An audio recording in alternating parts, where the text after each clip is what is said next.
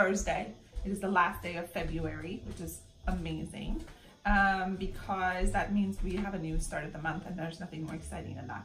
I am going to go to a networking event, and it's kind of it's really fun, and here's why.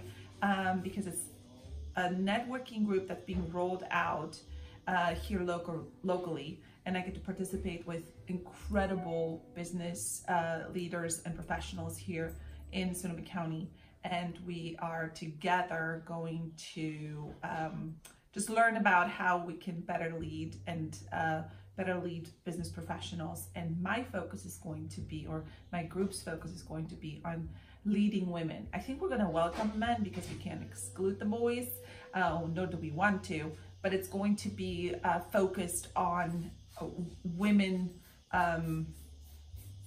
efforts and things that women really are curious about in business and in leadership. So I'm stoked about that. And then we are creating social media content for internally for the agency, and then all kinds of other brands. I think we have 3 or 4 brands with their various branches that we're representing at this time, which for us is a lot because we're not a marketing agency, we're a branding agency. And so taking on marketing clients is just extra bonus. It's sort of like the cherry on top or the sprinkles on top of the cupcake. It's not something we do a lot of. So, you know, having this docket is pretty extensive for us.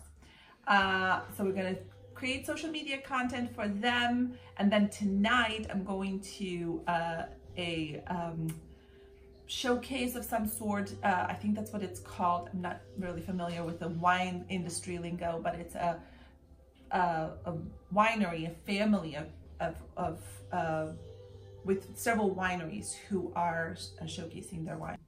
And then the last bit is that I am really looking at how I can manage my TaDas. So you all know that I have this book, and every month I get a new book, and it's really just a composition book in a sort of a cover that I got on Etsy.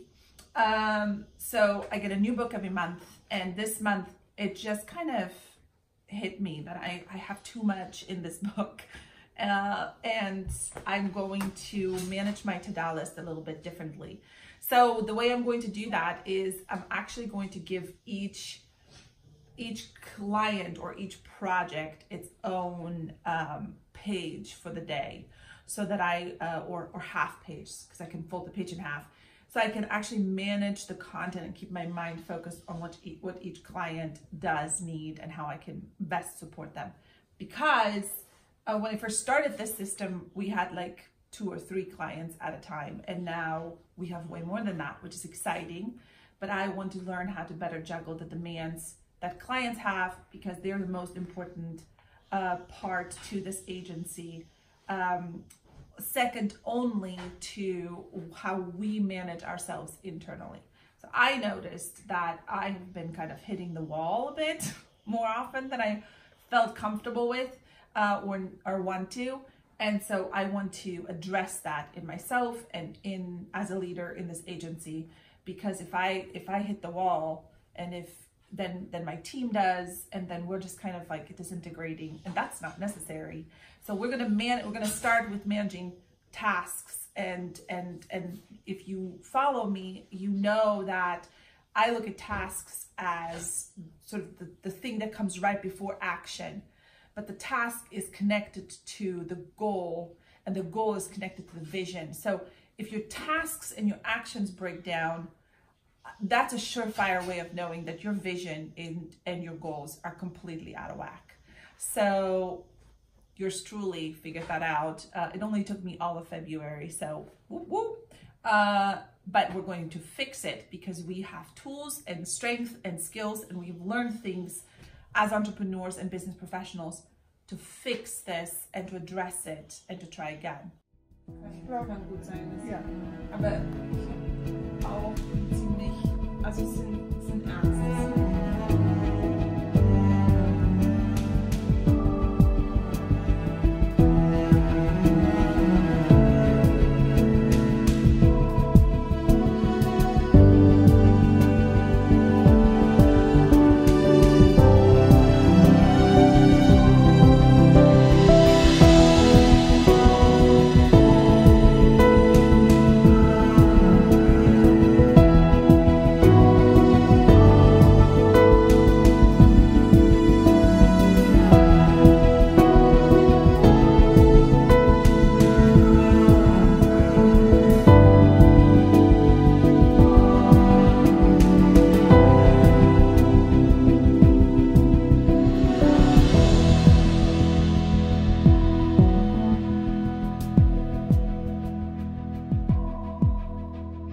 Good morning, everybody.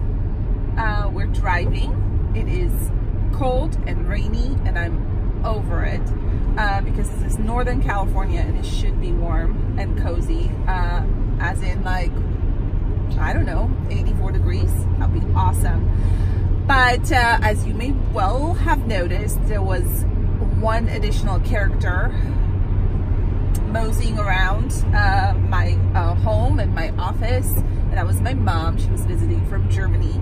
She gave me about 4.5 minutes of notice, and then she came over like she was in a town next door. But she's now back home, and that means that we are attempting to get back into our rhythm, which is we do a lot in any given week. A lot of variety, not just because there's all kinds of clients that we're serving, but also because I have a high value of change and variety in my business. So today we are going to be we're traveling, we're driving to a town that is nearby in another county in Napa, and we are going to do a little bit of exploration for a client, and we're going to do a little bit of just sort of, what's the word? It's always hard for me to say. Reconnaissance? Yeah, that's what it is. We're going to just discover the area a bit more and see what's up around there. Probably grab a bite to eat, talk about the clients that are currently on the docket. And it is the middle of the week. It's a Wednesday work flourish. We usually reserve this kind of exploration for the weekend, but it's been a really interesting couple of weeks. Of course, the change with my mom visiting, and the weather has been really tough for people. Clients have been shifting and have been readjusting their priorities. So that meant that we have to pivot. And it's a really nice reset for us today to get out there, do a little bit of exploring, do a little bit of discovery, talk about the things that are coming up in the brand. And you may have noticed, and if you haven't, I want to encourage you to go and check out the Instagram, follow us on Facebook, follow me on Facebook. I say us because even though it's me, it's an agency. There's a team of people that are working on this stuff. Nothing I do is really on my own. Sometimes that's a really tricky thing, because I feel like I'm never on my own, which is great because I'm an extrovert and I get rejuvenated by people. Go to Instagram and check out our grid. We're trying something different. We're trying to show you what a mood board might look like, or a brand board might look like, that we're working off of for clients. It's really tricky to, when you are a client, to take your vision from your imagination and from the things that you're visioning, that you're dreaming about for yourself, and put them into reality. And so imagine having to do that for clients, and I'm not in their head, which is a good thing.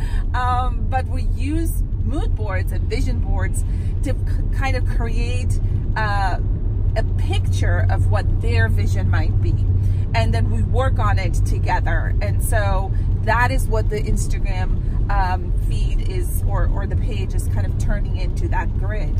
So I want to encourage you to go look at it and interact with it, because that's why we're doing that, not just because we like pretty things, which is also true.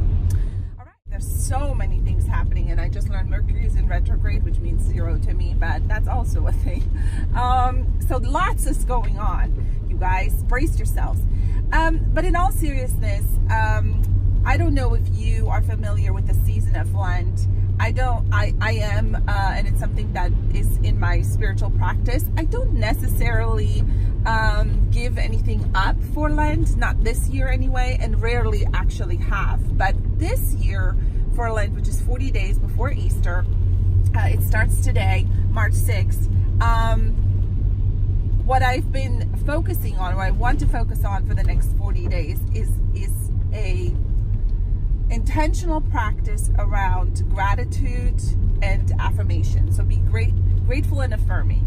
That's what I'm thinking about. So I have a I use Evernote. I don't know if you guys are familiar with Evernote, but I use that platform quite a bit. And I have an Evernote folder file.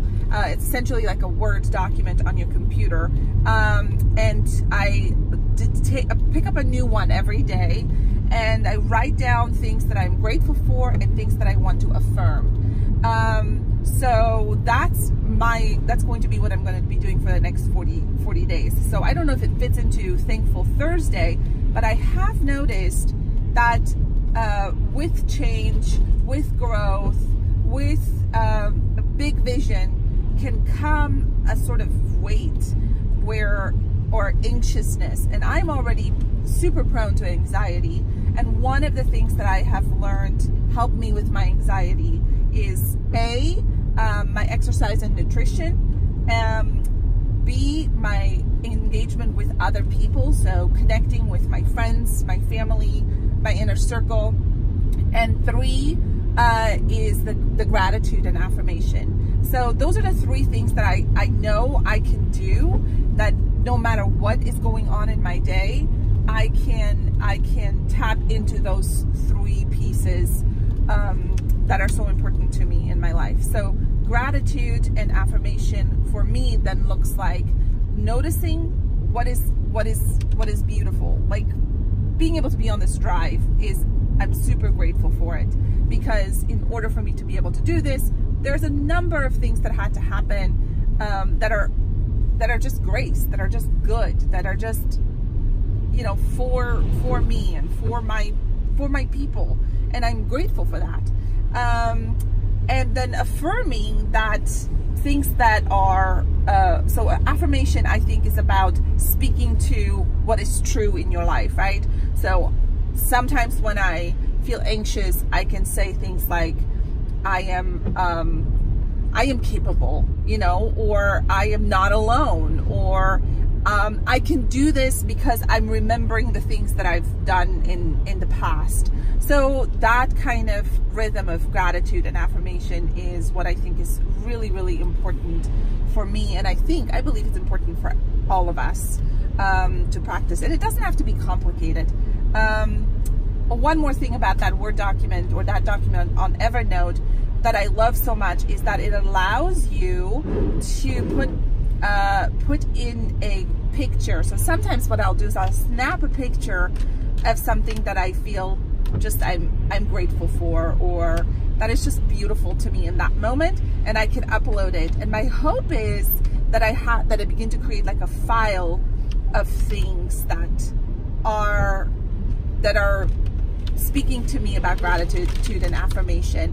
And so if I'm ever stuck in a place, I can at least go back and look at what was true on March 14th. So I hope that makes sense, but I'm really looking forward to it for the next 40 days. So you can ask me about it as the next 40 days unfold, because I would love to tell you about it. That's it. That's that.